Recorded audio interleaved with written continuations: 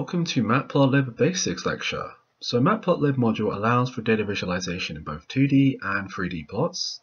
It also allows for animation and interactivity. So you should have Matplotlib installed by default with the Anaconda distribution, so you can then import the module. If not, go to your command terminal and type in either conda or pip install matplotlib.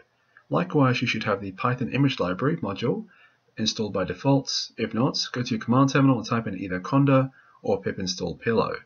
Okay, so we're going to be covering the basics here, which are line plots, adding style, and lastly, saving and importing our plots.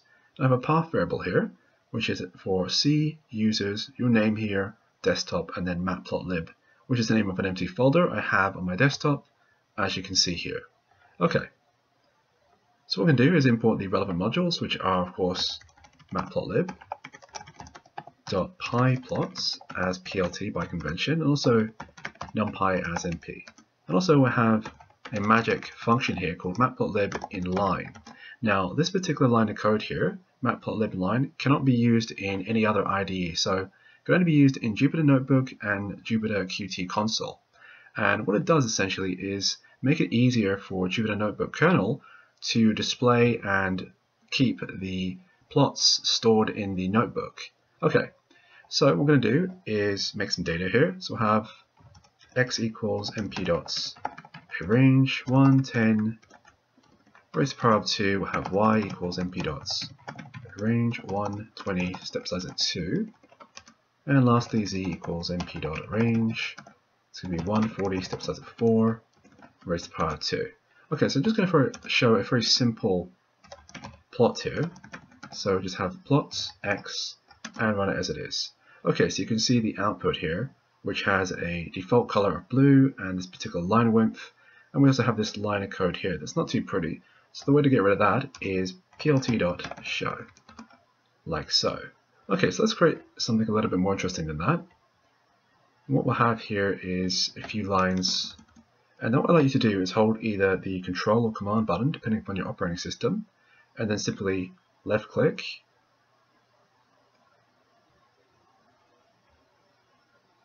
like so, and then plt.plots, and then we'll have x and then label equal to x. We'll change these in a moment to the y and z as well. Then we'll have line width equal to 5, marker equal to the caret sign for a triangle, and marker size equal to, let's say, 15. Okay, then I'm going to change these to, let's say, S and O. So S and O are for the square and circle markers, and then of course we'll have the capital Y and the capital Z, and we'll have Y and Z for the data as well. And then I'll have plt.show. Run that. Okay, great. So we have our plot here with the green, orange, and blue colors that have been given automatically by default, and therefore the Z, Y, and X data. Okay, so let's say I want to add in a title here and also the labels for the Y and X axis, and perhaps I want to have a legend as well, and maybe increase the size of the ticks here for the Y and the X axis here. So what I can do is have plt.xLabel. We'll do, let's say, time as a constant, font size equal to, let's say, we'll do 15, semicolon to keep it on the same line, plt.ylabel, just have the price, then font size equal to, again, 15, otherwise it wouldn't make sense, then plt.title, and we'll have here, let's say, graph underscore 1, font size equal to, let's say, 22, color, you can change the color to, say, dark red, and let's say we have lock. And this is the position of the title. So by default, it's in the center here, but it can also be on the left and the right here. So the position is by default center, but you can change this to being right or being left. I'm going to just keep this as center. Okay, just run that, see what we get. Great, so we have our title, we have the labels here for price and time.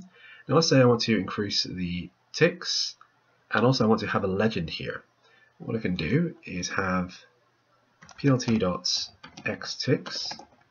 I'll just do font size equal to, say, 15, semicolon to keep on the same line, plt.y ticks, again, font size equal to 15, see what we'll get. Okay, it's not too bad, and then we'll have the legend, so plt.legend, and then we're going to have in here, let's say, font size equal to, let's do 18, and we'll have lock, and this is the position, so you can actually have a string, or you can have a number, two numbers here, for the height and the width. So it can be either left or right or up and down. So we'll have here, let's say, just 1 and 1 for now, and we'll adjust it where need be. Okay, so what we can also do is have a string. I'll just show you. And this is one of many strings that you can have. So it's the best fits that's done by default. Okay, so what I'm going to do is actually have my own one. So I'll put in the numbers again. And just remember that these numbers here represent, this is for the left and right, and this number here is for the up and down. So I want to have it around this location here. So I'll just do, let's say, 0.3 and put this as 1.1, like so. I'd encourage you to experiment with this if you want to change it into a different position, but I'm going to keep it there. Alright, so let's say I want to save this graph and also increase the size, because this size here is just by default. So what you need to do is go up to the very top. You have to put this above all the other code, otherwise it won't work. We'll have figure, and then fig size equal to, let's say, 10 and 4. Well, that's, so as you can see, it's very wide now. So the 10 here is for the width, and the 4 is for the height. So I can increase the height if I wanted to. Let's say 8, like so, so it's more of a square almost. But I'm just going to keep that as how it was before. Okay, and then I actually want to save this. So what I can do is, above the plt.show, we'll have plt. It's going to be save fig. And then we'll have in here the title. So I'm going to call this my first awesome graph. Then have a format of PNG. Then VBbox inches is essentially going to remove the white space that you have here. And then we're going to have here DPI for the size that's going to be saved as. So I'll do 100. Okay, so I'm just going to save this. Actually, I need to have path plus. So that's going to be stored in this particular folder here. So path plus my awesome graph. And I'll just check here, path. Okay, so I need to actually define it. So C user / Michael / this is going to be desktop / matplotlib / well, that's okay. So this should work now, as you can see here. So just open this up. Great, so we have our graph saved. Alright, so moving on from that, let's say I want to actually open up this graph in my actual Jupyter notebook. So I actually make another one, or we'll open up another one. Go to Python 3, and then we'll do from, and this is going to be il, which is the Python import library. We'll have image method, and then my image equals image.open, and then we'll have here, it's going to be C user / Michael / desktop / matplotlib / my, that should be, let me just double check, my first awesome graph, .png, and then we'll have here my image. Well, that's okay, great, there you go. Alright, so moving on from that, let's say I want to create a new graph here, and what we're going to have is some data first. So data equals is square brackets, and then all you're going to do is have the cursor 3 times, so just press the Control or Command button depending on your operating system. So we'll have 3 lines. That's going to be mp.random.randint 1, 20, and 10, then comma, and run that. and check our data. Okay, great. Then what I'm going to do here is have a for loop. So for I in range len data colon plt.plot. So instead of having 3 plots for each of our data points, which are x, y, and z, let's say we have just one plot method used. We're going to have 3 lines. Okay, so we're going to have here data, and then we index by I, and then label equals, in square brackets, A, B, and C. Again, we index by I, and then we have marker equals, we'll have circle, diamonds, and we'll have S for square. Index by I. Then if you want to keep something constant, then obviously you don't index that at all. Then I'll keep that on the same line.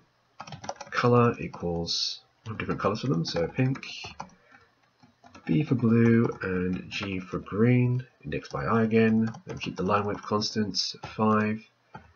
And we'll add some more in a moment. Okay, then I'm also going to have the plt.show and see what we get first. So I'm just going to delete that line and just scroll down a little bit, see what we get for our outputs. Okay, so we've got the pink one, the blue one, and the green one here with their own respective markers. Alright, great. So let's say we want to alter this a little bit and make it a little bit more distinct.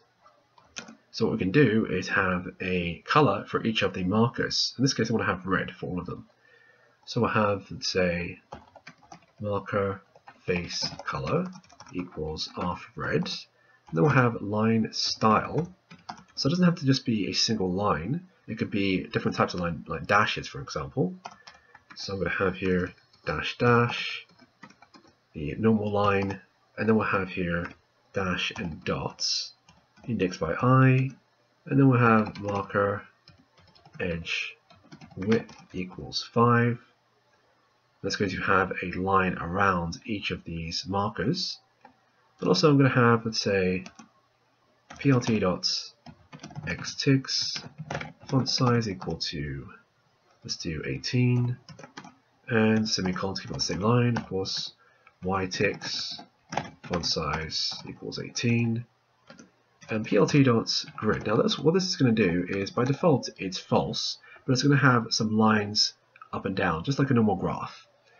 And then we'll have here a legend, plt.legends, square brackets, A, B, and C, index by I, font size equal to, let's say, 20, and lock equal to position of 1.1 and 0.3. Okay, so just go scroll down so we can see the output in totality.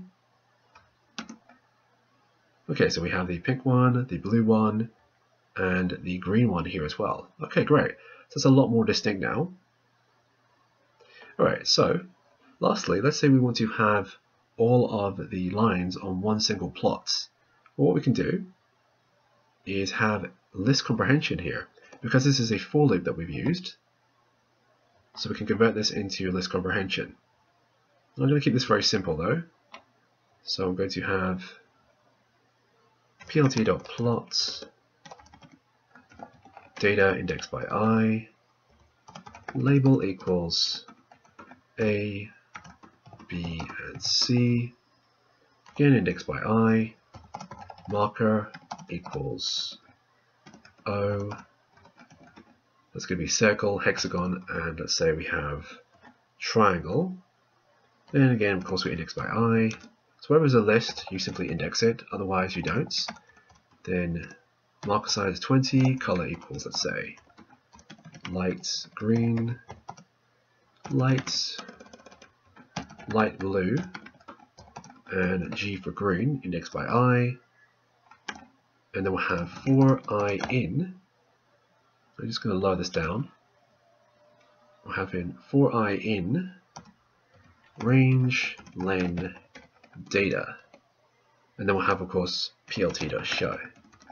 But that's, as you can see here. Okay, great. So that concludes my lecture on the basics for Matplotlib with the lines and styling. I'll see you in the next lecture.